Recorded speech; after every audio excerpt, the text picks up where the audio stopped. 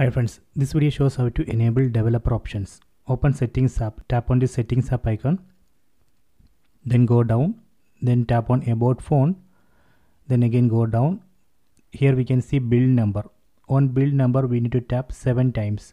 1, 2, 3, 4, 5, 6, 7. You are now a developer. Go back, then tap on System, then tap on Advanced. So here we can see developer options. Tap on that. So these are the developer options. From this list we can select any option, then we can enable or disable it. So let me enable USB debugging mode. Tap here and enable it. See, now I have enabled the USB debugging mode. So if you want to disable, again tap here and disable it. If you want to disable developer options completely, we can tap here and disable that. Then go back. Then under system there is no developer options because I have disabled it.